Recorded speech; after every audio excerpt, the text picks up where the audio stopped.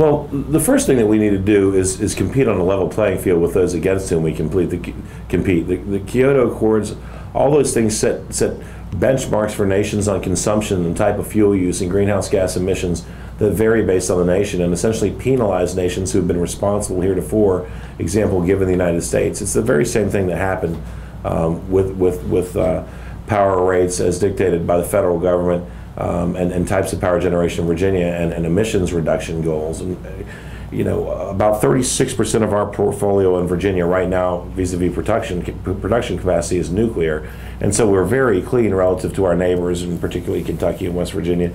And yet the federal government drops in a set of draconian regulations that says this percentage must be reduced regardless of what your capacity is generated by now.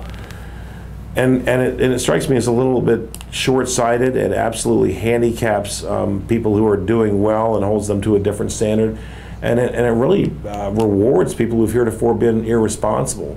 So what we need to do is set a uniform sort of expectation as to what your production profile should look like, whether you're China or India or the United States, and have everyone strive to meet those goals, understanding that some might meet them sooner than others.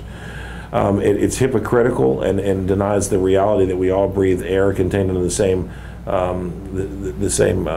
atmosphere to suggest that it's okay for China to build coal plant after coal plant after coal plant while shutting down all that generation capacity in the United States.